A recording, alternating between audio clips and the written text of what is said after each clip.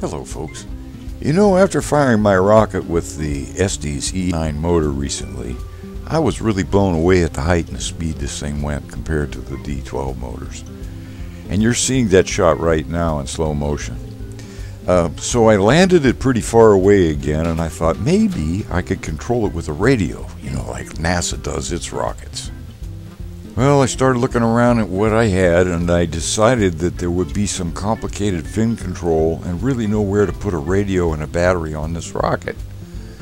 So as I contemplated it, I found myself looking at some of my lightweight foam airplanes when my eye caught my first EF-2000 from Nitro Planes. That Euro-Fighter still had an airframe, but there were some issues with the nose and rudder, as I remember, so it just hangs there. Well, as I looked at it, I decided that the two Estes motors would really work good with the two exhausts. I needed twin exhaust.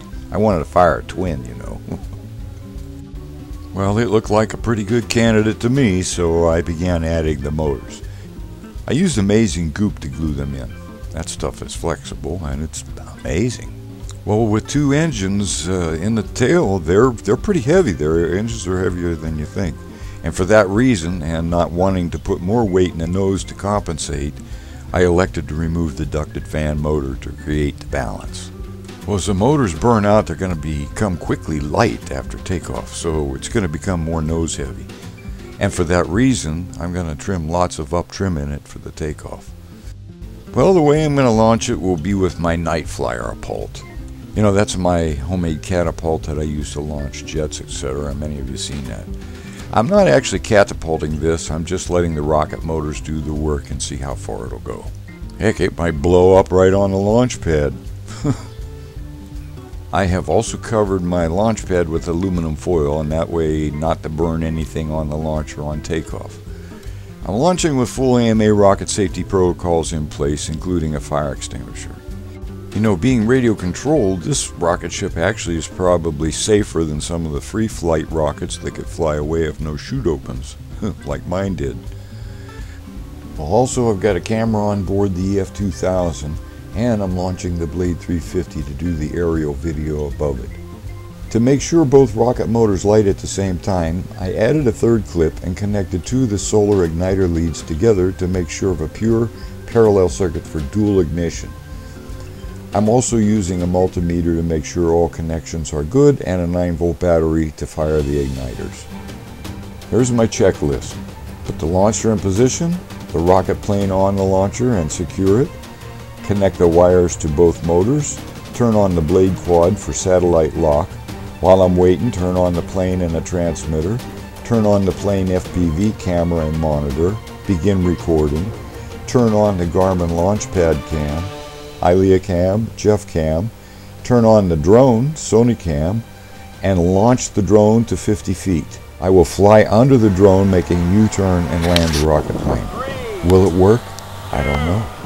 But here we go. What could go wrong?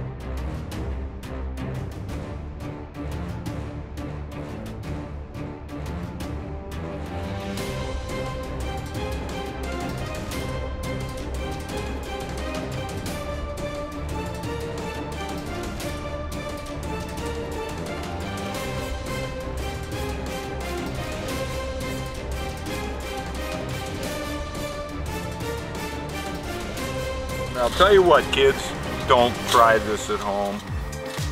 Catch it.